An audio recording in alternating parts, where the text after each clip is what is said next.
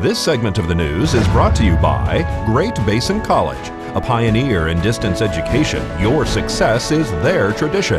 Now offering over 25 degree and certificate programs in Pahrump and online.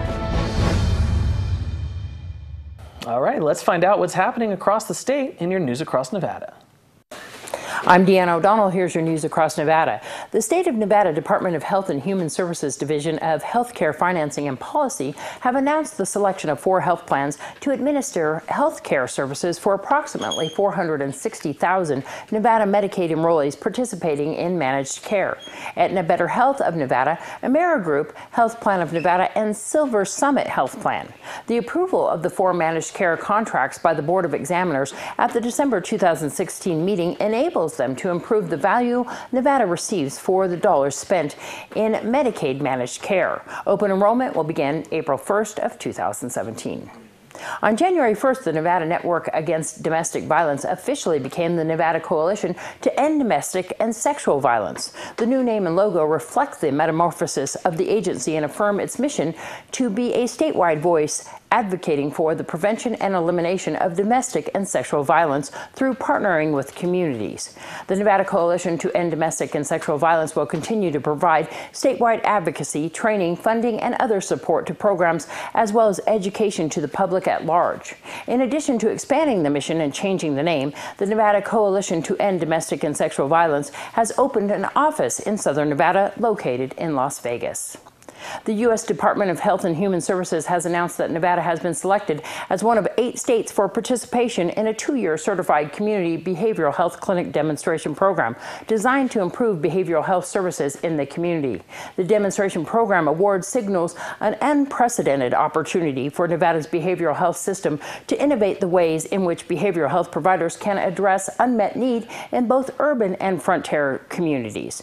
They will be providing behavioral health and primary care services to individuals, children, families, and adults in their communities. The services will include 24-hour mobile crisis and crisis services, outpatient mental health and substance use treatment, case management, recovery support services for veterans and their families. Nevada has an opportunity to implement system-wide changes for Medicaid and Nevada Checkup beneficiaries and help individuals with mental and substance abuse disorders obtain the health care they need.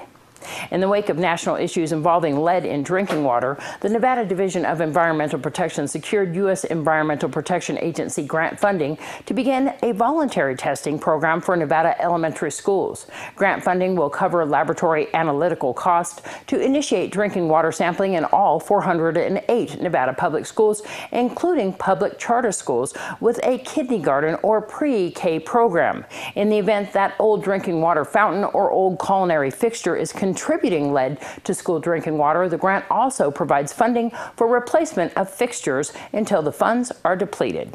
I'm Deanna O'Donnell. That's your news across Nevada. Thanks, Deanna. And now here's this week's entertainment report with Alicia Cook. In your entertainment this week, congratulations go out to Janet Jackson, who has given birth to a baby boy. 50-year-old Jackson and her husband Wasim Almana welcomed their first child named Issa on Tuesday. Medical personnel report that Janet had a stress-free, healthy delivery and is resting comfortably. In April, Jackson announced that she was postponing her tour amid speculation that she was pregnant. Jackson then went under the radar, and finally, publicity confirmed that she was expecting in October. Members of the rap group Run DMC are suing Amazon and Walmart for $50 million for trademark infringement. The suit, filed Thursday in federal court in New York, accuses the retailers of manufacturing, marketing, and selling products with the group's trademark name, including glasses, hats, t-shirts, and wallets. Run DMC says in the suit that it has made $100 million on trademark products over the years, including a $1.6 million sneaker deal with Adidas. Mariah Carey's performance Saturday night during Dick Clark's New Year's Rockin' Eve with Ryan Seacrest went haywire when a vocal track malfunctioned and threw off the singer's lip syncing on stage. According to her team, she said a technical issue occurred while she was preparing to sing her hit Emotions. She stopped singing and tried to find her place, explaining to the crowd that her vocal track was missing and she couldn't hear through her earpiece. She opted to let the audience sing. Her follow-up performance of We Belong Together ended with certain pre-recorded bits of her signature high notes ringing out. Some are criticizing the singer for blaming others for her inability to perform. After a Pomona, California artist told reporters that that Hollywood sign to read Hollyweed, Los Angeles police detectives say they plan to submit their case to the Los Angeles County District Attorney for possible prosecution against artist Zach Fernandez, who calls himself Jesus Hands. He said that him and his wife dressed in camouflage and used a rope to swing around the letters using clamps to clip sheets of fabric and photographs to them. The entire act took about 2 hours. One of the tarps was decorated with a peace sign and another with a heart. They said it was in homage to a Cal State Northridge student who pulled off the same act on New Year's Day in 1976 when marijuana possession was reduced from a felony to a misdemeanor, whereas currently marijuana was legalized in California for recreational use. This has been your Entertainment This Week. I am Alicia Cook for News 46. Thanks, Alicia. A class will soon be offered at No to Abuse's facility on Blagg Road. We're going to be offering a class called Life Skills Plus. And what it is the first hour of the class, we are going to be offering stuff related to nutrition, learning how to eat healthy, menu planning, making your budget go further as far as shopping goes.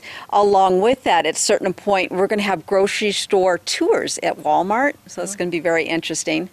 The second part of that class is going to be other life skills, like personal finance, budgeting, stress management, that kind of thing. The class is going to be offered, it's an 8-week class, 2 hours on a Friday.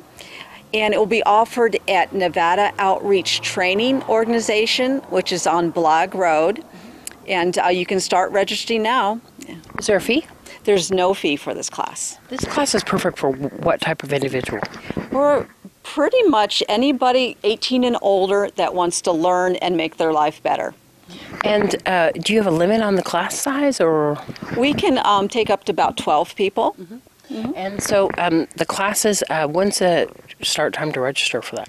Okay, you can start to register today, and the time of the class will be Fridays afternoons from 12 noon to 2. Nevada Outreach Training Organization is on Blagg Road in between 372 and Wilson. For more information, is there a number to call? Yes, it would be 775-751-1118. All right, it's getting a little chillier, so Noah Began's going to tell you what you can expect next.